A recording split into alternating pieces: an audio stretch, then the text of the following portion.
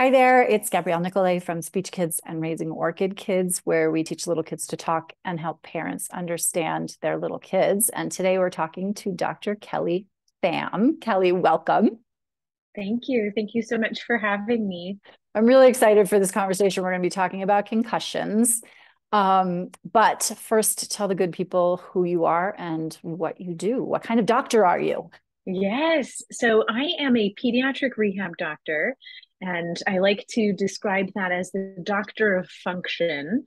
So I work with children with any sort of disability and also typically developing children who have injuries such as concussion or musculoskeletal type pain. And so my goals are for children to be as functional as possible, or in the case of children who have limited functional abilities, ease of care and comfort, positioning, things like that are also very important goals for families. And we talk a lot in the disability world about abilities.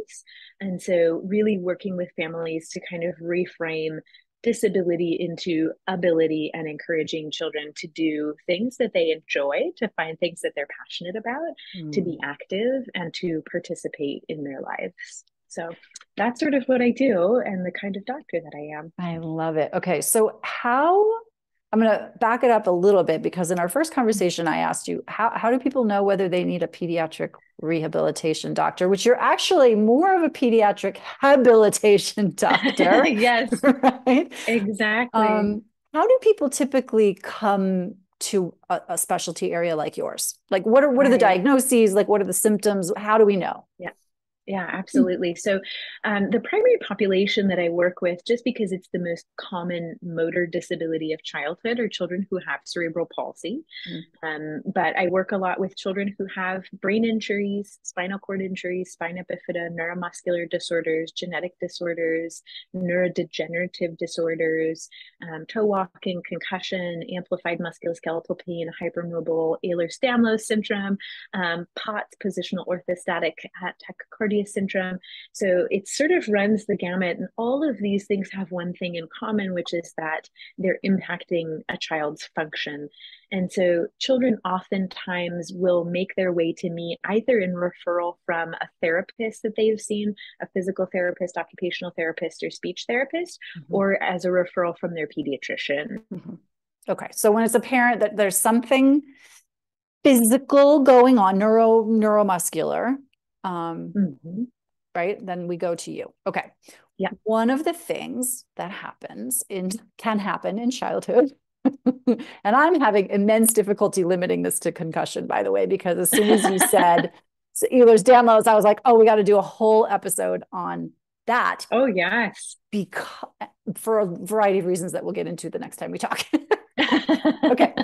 But one of the things that can happen in childhood is concussion, which is a form of traumatic brain injury. Yes. Yes. Okay. Technically a mild traumatic brain injury or mild TBI. Okay. Why should we not just stay home and take Tylenol and not worry about concussion? Right. That's a great question. And I think back in the day, we used to recommend, you should stay at home, don't go to school, don't hang out with your friends, don't watch TV, don't be physically active, don't do anything.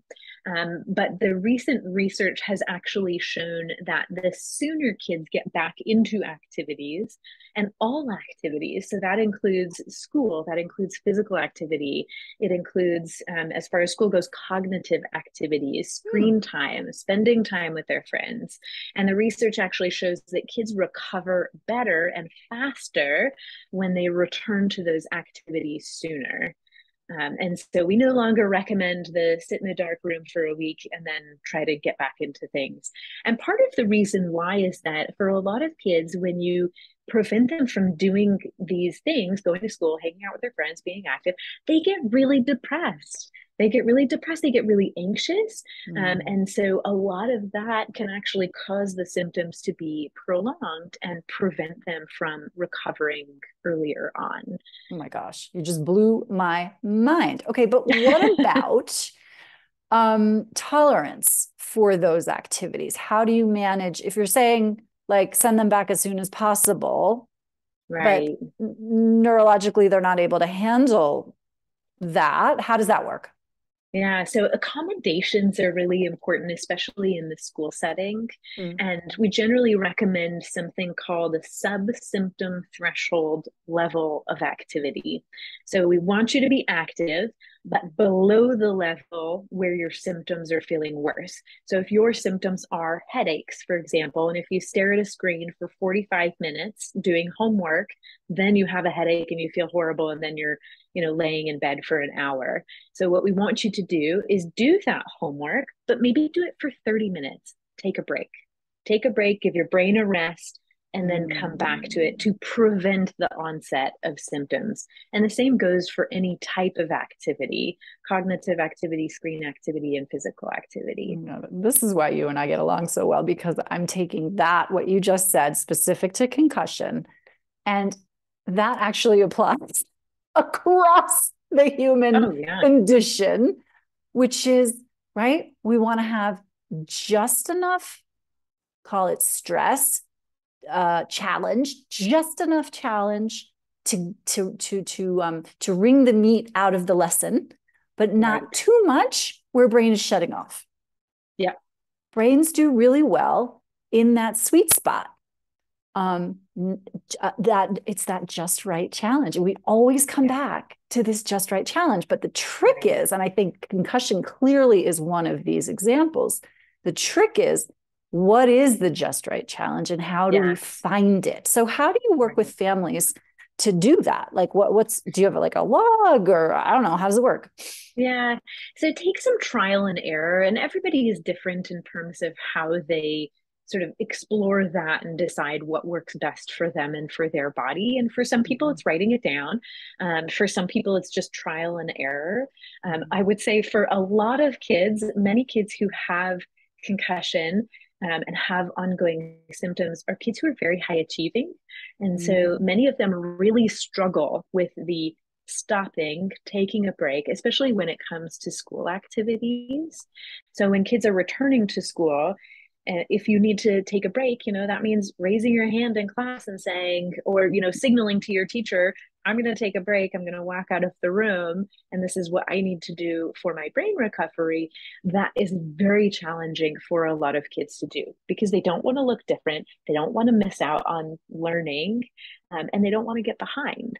And Mhm. so those accommodations are really important, in addition to having parents who are good advocates for them, especially in the classroom, because you can't see concussion, right? You look at Mhm. a child who has concussion and one might say, oh gosh, they look fine, they're fine. And, so a lot of children have difficulty, especially with that return to school Mhm. and identifying when they need to take a break and remove themselves. So that oftentimes is a big challenge. Mhm. I'm imagining it depends on the severity of the concussion, but how long does concussion recovery go on? Yeah, so typically kids recover within about 3 to 4 weeks. The majority of children who have concussion recover within that period of time. Mm. There's a certain percentage of children who have prolonged symptoms. Also, if you've had one concussion, you have a higher likelihood of having more concussions. Mhm. The more concussions you've had, the more likely it is for your recovery to be prolonged. Mhm. So it really depends on those things. And we did not, so I'm 50 years old, right? My brothers, not me, but my brothers played sports. They had concussions, and it was no big deal back in the day. And it strikes me that, as much as sort of pendulum is switching from, okay, 5 days in a dark room to, no, let's get you back to activity at a subclinical, subsymptomatic level. What's your sense for, what am I trying to ask you? What's the sense for the acceptance of concussion as an actual medical diagnosis in the world, or in the spaces where kids who have them are operating? Right. I think that the awareness has increased, and with increasing awareness has come increasing acceptance Mm-hmm. of it as a diagnosis. Mm-hmm. And I really think that a lot of that has stemmed from what we call second impact syndrome, Mm. which is when you've had a first concussion, a first hit, you're still symptomatic, your brain has not yet recovered. If you go back to that activity, that sport that you're participating in, and you have a second hit to your brain, there is a much higher likelihood of you having actually a severe traumatic brain injury, which can sometimes be neurologically devastating. And I've seen those injuries. I've seen second impact syndrome, and it is neurologically devastating. And I think now that we appreciate that that is a possibility, we want to therefore protect children and prevent as much as we can that from happening. And that's why now every single state in the United States has a law. It started in Washington state with the Lystead law, which basically prevents a child from returning to play after a concussion until they've been cleared by a medical professional. And it's really to prevent second impact syndrome. That I did not know that. And I just rolled my eyes and signed that form when my kids were doing sports. And now I'm glad I did. Yeah. What are some other things that, like, what are some other symptoms of concussion that people might not be aware of? I mean, I think headache, yes. Sleepiness, maybe. Screens, okay. Like, what are some other ones? Yeah, the common ones, the headaches, dizziness is a pretty common one. Difficulty concentrating. Some people report problems with memory. Fatigue is another one. Poor sleep, impaired mood. And it's one of those chicken or egg questions with the mood. Is the mood related to the concussion, or is it because of the concussion, and they're not doing the activities that they want to be doing, and then therefore they have symptoms of depression or anxiety? And it's not really clear why, but those are some of the other symptoms that we commonly see with concussion. And how soon after a concussion should people see their doctor? And again, like, if we take, I mean, the first line of defense is going to be the pediatrician. Yeah. Or maybe not. Like, what's a reasonable course of action? Child has a concussion, and then what? So I would say seeing their pediatrician within the next few days is reasonable. If it's severe enough, obviously going to the emergency room and being evaluated. And so these are kids who have any sort of mental status change. If they're, not as responsive for a longer period of time, vomiting, things like that. Those are reasons to really go and get evaluated acutely. Any sort of neurologic differences like weakness, changes in sensation, speech and communication, things like that. If anything funny like that is happening, you go to the ED, the emergency department, and you have an initial evaluation. They decide whether or not you need imaging. But for most people, following up with the pediatrician within a couple of days is reasonable. Okay. And then if a concussion is diagnosed, then they come see you, or how does that work? So it depends on the pediatrician. And so I do a lot of both acute concussion management as well as management of children who have more prolonged symptoms. And so it really depends on the comfort level of the pediatrician, whether they're comfortable treating concussion, all of the sort of symptoms that come along with it, or if it's something that they say, I'm not up to date on this research, I'm not up to date on what I should be recommending, I'm going to refer to someone who is up to date on all of those things and knows the evidence-based management. And then actually what I would add there is, as a parent, then that's a question we should be asking a pediatrician, huh?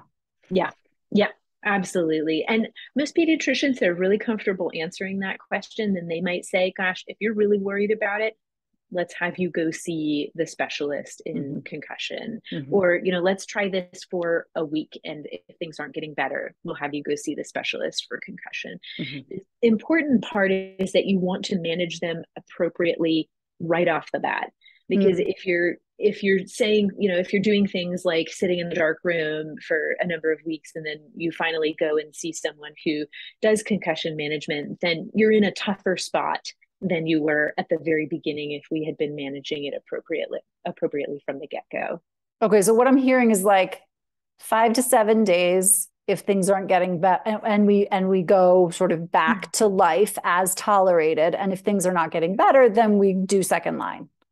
Yeah. Yeah, I think that's reasonable depending on the pediatrician. That's if pediatrician says, I'm comfortable managing this, this is what we're going to try. If it's not getting better, we'll take that next step. If it's Yeah. a pediatrician who says, gosh, this is really out of my realm of expertise, I want you to see someone, then it may be sooner than that. Yeah. And then there's probably severity questions there too, right? So that is also going to play. Oh my gosh, I have so many more questions, but we're going to wrap it there. And we will definitely have you back, because I want to definitely circle around to some of the other things that you treat. If people want to get a hold of you, how do they do that? So you can check out my website, which is www.reach, R-E-A-C-H, peds, P-E-D-S, rehab, rehab.com. Or you can call my office. The number is 571-310-2502. So, right, and I'm always happy to chat. We will put that information. Families. We'll put that information in the accompanying text with us. Callie, thank you so much. It's really been a pleasure. Absolutely. Thanks so much for having me.